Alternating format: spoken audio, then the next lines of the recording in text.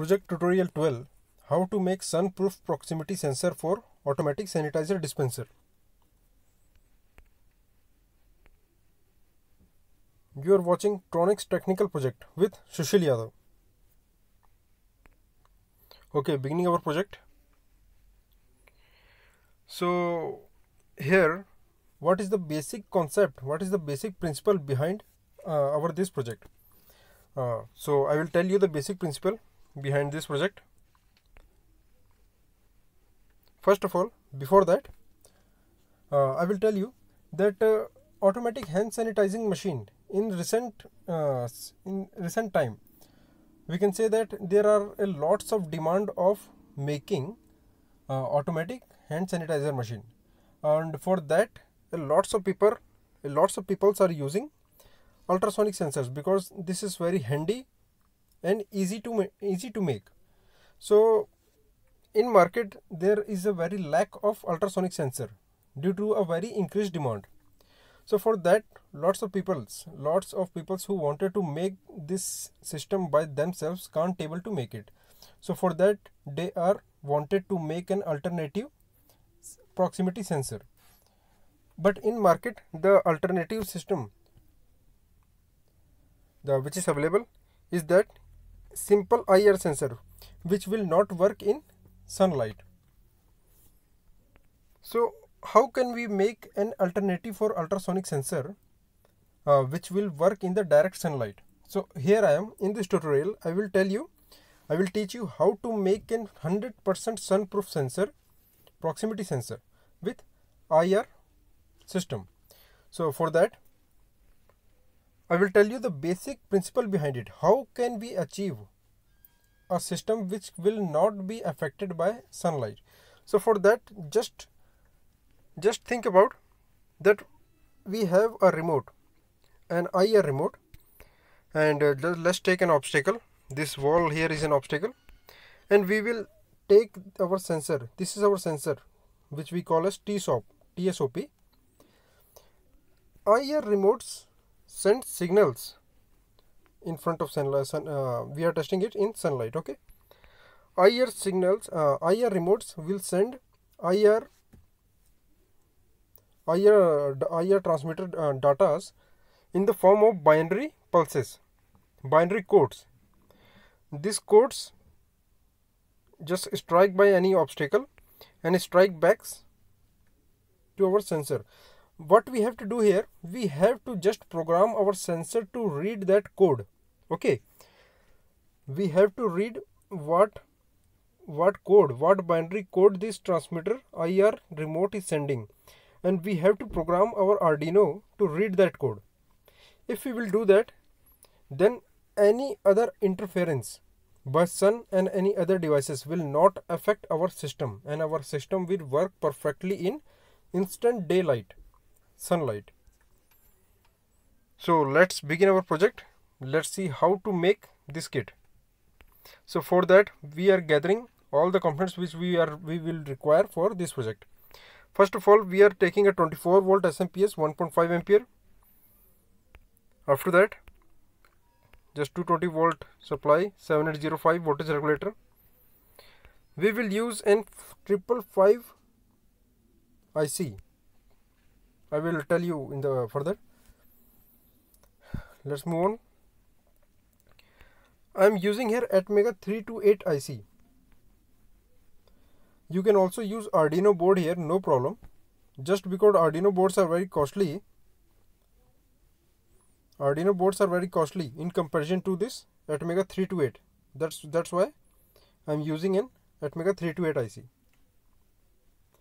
Okay, after that, just we have to use a 16 megahertz crystal oscillator and 22 picofarad capacitors,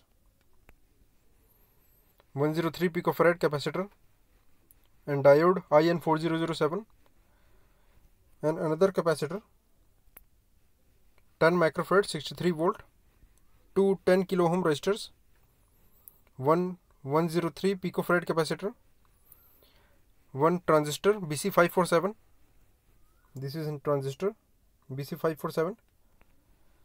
Okay, 1K resistor, This is a 3.3 volt voltage regulator, which name is AS1117. I will tell you in further why we're using this 1117. Now, the main, or we can say that one of 50% of our component is this section. What is this section? This IC is inside of that remote, which I have shown you in the beginning of my project. The remote which I'm using here, the remote which I have shown you in the beginning of this project, this kit is from inside that remote. Okay, so you can purchase that remote from anywhere. It's an MP3 remote, a very small and handy remote.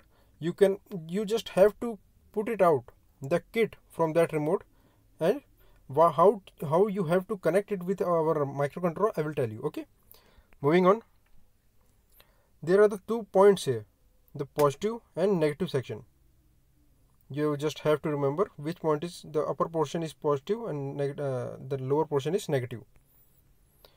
IR remote. Okay, and we are using a MOSFET here, IRF540, because we are not using relay here, because relay is a mechanical device and will not work for very long time. So for very long time we are using MOSFET IRF540. In the beginning I have used two 7805 ICs because our system contains a lots of components here. So only a single 7805 can't able to provide sufficient power to all the components. So that's why we are using two 7805s. If you want an alternative for that, you can use a single LM2596 buck converter, so that it can easily provide sufficient power to all the components. Okay, and if you want to go for a cheap component, so you can buy two 7805. Okay, GDS, ground, drain and source of our MOSFET. In our MOSFET we use 33 kilo ohm resistor in ground and source. Okay, and this is a 5K variable potentiometer, which is used to for a range, control the range of our IR system. Okay, moving further, just gathering all the components. This is our solenoid valve, this is our T-stop and IR transmitter. Okay, IR transmitter, you can say that IR LED, transmitter LED. Okay, moving on, we need a bottle, 1 liter, 2 liter, 5 liter, you can use anything, you can use any liter, any capacity of bottle. Just connect a pipe in the downside and other to the outlet side. Okay, so just now beginning the connection, connect the supply to the mains, and after that connect the negative wire to the middle of 7805 and positive wire to the first pin of 7805. Do it likewise in the first 7805, but instead we have used a diode here to protect our system from reverse polarity. What is the reverse polarity? If we will connect positive negative at the, or negative or positive, so it will not burn our system, it will protect our system. So for protection purpose we are using this diode 1N4007. This marked portion is negative, or we can call that as cathode, and this without any marked section we called anode. Okay, moving further,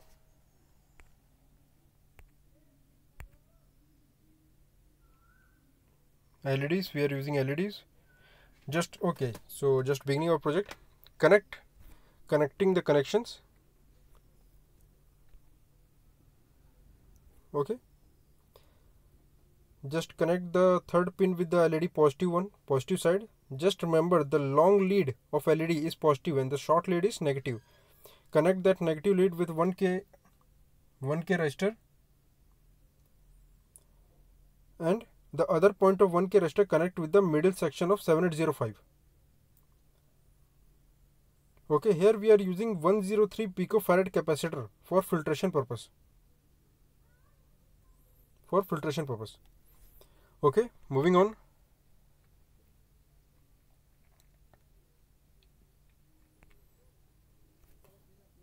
moving on, connect the pin number 9 and 10 with the crystal oscillator. The 9 with this and 10 with this crystal oscillator. Okay, we are using crystal oscillator here to generate clock pulse.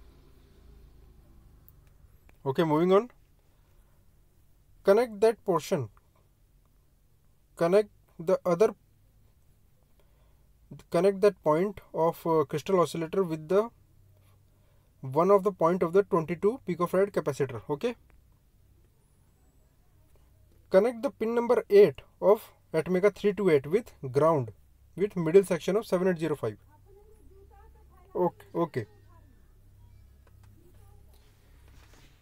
Okay, moving on, connect the pin number 7 of epidemic 328 with the third pin of 7805, means the positive 5 volt. Okay, moving on, just connect all the connections according to the wiring which I am showing you. Ground with the 1K and the pin number PC0. In if you want to use an Arduino, you can connect this pin to pin number A0. Okay, pin number is A0. Pin number A0. Okay, moving on,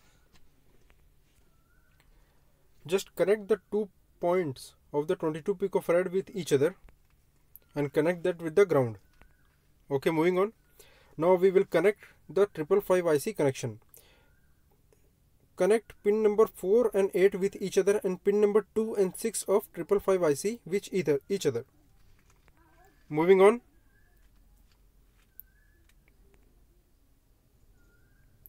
connect the negative section of the capacitor 10 microfarad here with the negative section and the positive section with pin number 2 of 555 IC. Okay, connect the pin number 6 with the 10 kilo ohm resistor here, as you can see that, and the other section of 10 kilo ohm resistor with the pin number 7 of 555 IC. Okay, connect the pin number 7 with another 10 kilo ohm resistor and other point of that 10 kilo ohm resistor with the pin number 8 of 555 IC. Okay, we need another 10 microfarad capacitor for our tea shop for noise reduction. Just remember this 10 microfarad and this resistor is very essential because it will reduce the noise, the outer interferences noise. Just connect the connections according to the connection I am showing to you. Okay, now it is connected. This section is connected, and the pin other point of 103 picofarad here, this the downside at the 555 IC side, is connected to the ground of minus 24 volt. Okay, moving further, connect the pin number 3, which is output, with 1K and 1K with middle section of BC547, which is base of transistor. Okay, connect the pin number, the signal pin of T shop, with pin number 4 of epidemic 328. Pin number 4 means in Arduino board it is pin number 2. Okay, so moving further, connect the AS1117 first point with positive. Sorry. Connect the first pin of 1117 IC with the negative of 24 volt. You can connect it anywhere, just ground it. Just connect with the negative. Okay, and moving further, the third pin of 1117 IC connect with the third pin of 7805, means 5 volt. Okay, and the output section, the upper point, the output 3.3 volt with the positive of this IR remote transmitter, and the negative section of remote with collector of BC547, because it will send up pulses. Our 555 IC connection here is meant for astable mode, and it will generate and half second timer circuit. It's a half second timer circuit. It will send a signal at every half second. So it will send a signal to our BC547 transistor, and transistor will send a negative signal to our IR remote, and it will activate our IR remote at every half second. This is because we can't just connect or just press a switch of our remote and it will always detect. It will always send a same signal and detect. We need to push it again and again at every half to 1 second. In the delay of every half to 1 second, we have to push our remote continuously. Okay, moving further. Just connected. We are using a diode with solenoid valve to protect it from the reverse EMF, electromotive force. To protect it from reverse EMF, we are using a diode here. It's the same diode IN4007. Okay, moving further. Connect. Here you can see that I have connected a 24 volt directly with the positive of solenoid valve. Okay, and after that the remaining connection of 555, pin number 8 to the positive of 5 volt 7805, third pin. Okay, after that connect the pin number 1 to the ground. Moving on, connect this 33K with one with ground, one with gate and other with source. Moving on, connect the drain of MOSFET with this diode and our other pin of solenoid valve. Okay, after that connect one pin of 5 volt pot potentiometer with positive. This section here you can see that slightly a positive is written, positive of our IR remote. Okay, and other pin, the wiper pin, which we call wiper pin, the other pin with the positive section of IR LED, and the other section of IR LED with the negative of our IR remote. Okay, moving further. The point here to remember is that we have to short these 2 points. As you can see that there are 2 red points, indicators, marks I am showing you. They are the 2 points which you have to short. Okay, connect this red 24 volt with 1K resistor. Okay, and these are the short pins. Just remember that you have to short these 2 pins because we have programmed our microcontroller according to these short pins. So just short these pins. Okay, after that just use an LED at the output side so that it will indicate that whenever the solenoid valve started, the LED will glow. Okay, connecting it further, the other section of 1K resistor with the long lead positive of LED and the other short lead negative of the LED with the drain of our MOSFET. Okay, so this will synchronize this LED with solenoid valve.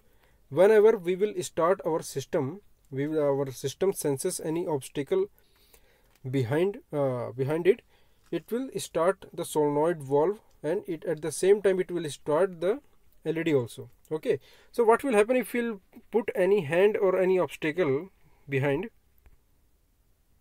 Just see that the IR LED infrared radiation will emit and strike back from our hand and go to our T-SOP transmitter receiver circuit. What will happen? That LED, now you can see that LED is glown, LED glows, and our solenoid valve will start for a very few seconds, or we can say that for a milliseconds. We have programmed here to open our solenoid valve for 250 milliseconds, and after that wait for 4 seconds. Okay, so what will happen? The sanitizer from the bottle will start pouring, start coming out, and a small amount of sanitizer, just which is sufficient to rub our 2 hands, come out from the solenoid valve, which is already programmed, and we have calculated the time according to it. And our system will work according to that. Now this is an 100% sun-proof proximity sensor for automatic sanitizer dispenser. Now I will show you the hardware testing, the real hardware testing which we have used in the open sunlight. Okay, so just watch. Now this is the hardware video of our kit. Here I will show you how it works. You will hear a clicking sound whenever I will put my hand above this sensor. Okay.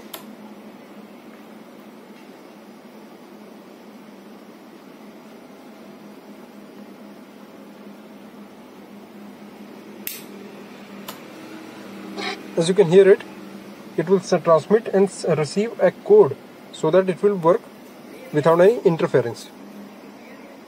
Now I will show you the real working of this project in open sunlight. As you can see that it is open sunlight incident on our sensor directly. You can hear a clicking sound whenever I will put my hand above the sensor.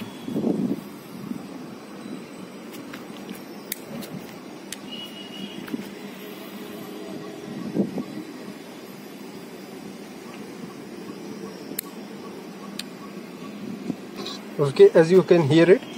Now this proves that if this circuit works in the open sunlight without any interference, because it works by sending a code and receiving a code principle.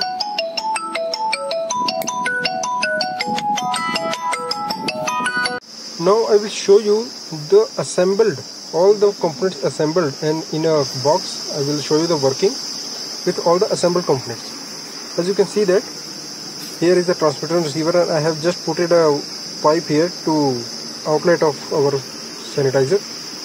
Just I will put my hand behind this system and the sanitizer will automatically come out.